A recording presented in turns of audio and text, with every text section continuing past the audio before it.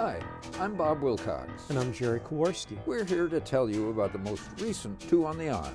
On our October 24th episode, I have 4 reviews: Brighton Beach Memoirs at the New Jewish Theater, Amateurs at KTK Productions, Twelfth Night at St. Louis University, and the Coming Out Play Festival at the Q Collective. And I have 5 reviews this time. The Lifespan of a Fact at the Rep, Mary Poppins at the Variety Theater, The Who's Tommy at Stray Dog Theater, Four Little Girls, Birmingham 1963 at Coca and the Black Rep, and the Spitfire Grill at Fontbonne University.